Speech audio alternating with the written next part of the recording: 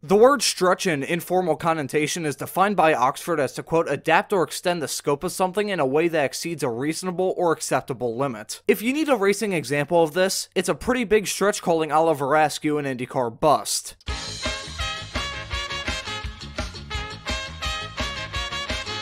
Now, I'll be upfront and say that Askew's first and only full-time IndyCar season wasn't a bed of roses. He got smoked by his teammate, got a concussion, and then lost his drive. That's a bad year no matter how you look at it. But calling him a bust would only work if he didn't show any promise behind the wheel of an IndyCar, and that's simply not the case. Drivers like Marty Roth, John Erb, and Mark Taylor are considered busts because they showed nothing in an IndyCar. Even a guy like Sebastian Saavedra can't be labeled a complete bust, because at least he got one pole position, that coming at the Indy Road Course race in 2014. I've had my fair share of criticism against Saavedra in the past, but you can't deny that at times he showed at least something. But when it comes to Askew, he showed far more than Saavedra ever did in far less time. At times in his career, he showed that given the time to flourish, Askew could do a good job in the series.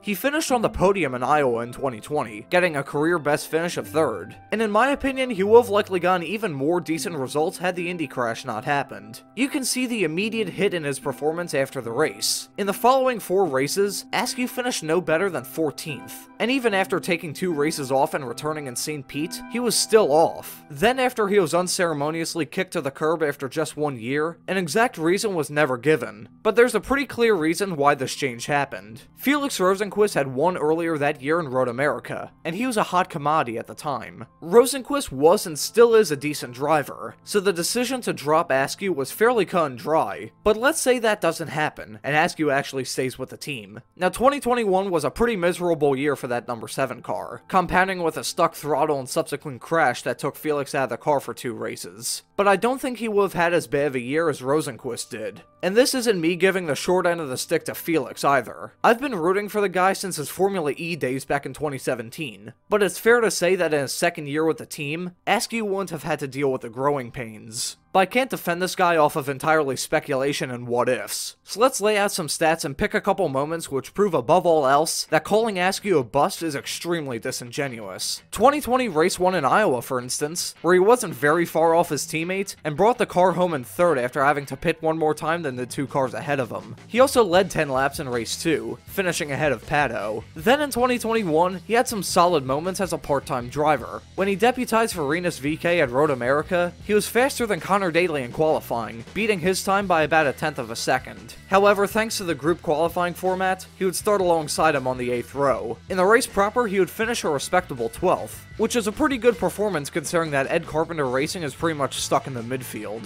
The final moment I'd like to show off is Askew's last top 10, this coming in the penultimate race of the 2021 season in Laguna Seca. Driving for Ray Hall in the number 45 car's infancy, Askew qualified for the race in 5th. The only drivers ahead of him in qualifying were Alex Palou, Will Power, Alex Rossi, and Colin Herta, all of which are championship caliber drivers. He may have brought it home in a somewhat flat 9th, but it was still a great weekend for him. That wasn't a fluke either, as he showed solid speed in Portland, qualifying 9th. So to round this video off, Askew did show at least a little bit of promise in IndyCar. It might have been the equivalent of a striptease, but he can't deny it. Were his performances in IndyCar streaky? Yes, definitely. There's no point denying that because his race results were quite inconsistent. But that inconsistency didn't define his IndyCar career either. And I can't leave this off without mentioning the concussion, which derailed his 2022 season and his racing career as a whole. Askew wasn't the first driver whose career was thrown into disrepute because of an injury, and he won't be the last. The person who made this IndyCar bust video, who I won't mention in a vain attempt to avoid drama, has covered a similar driver in the past, this being Steve Park. They called him a NASCAR bust many years ago, which was a claim met with instant ridicule, the same that you'll find in the comments section of the video he posted this weekend. They eventually rescinded their comments and made a follow-up video, but still. I'm not good at predicting the future, but I'm fairly confident this will end in similar fashion, because that IndyCar bust video on Oliver Askew was ill-advised to put lightly. Would Oliver Askew have ever become an IndyCar champion? Probably not, but is he an IndyCar bust either? Hell no. Thank you for watching, and have a great afternoon.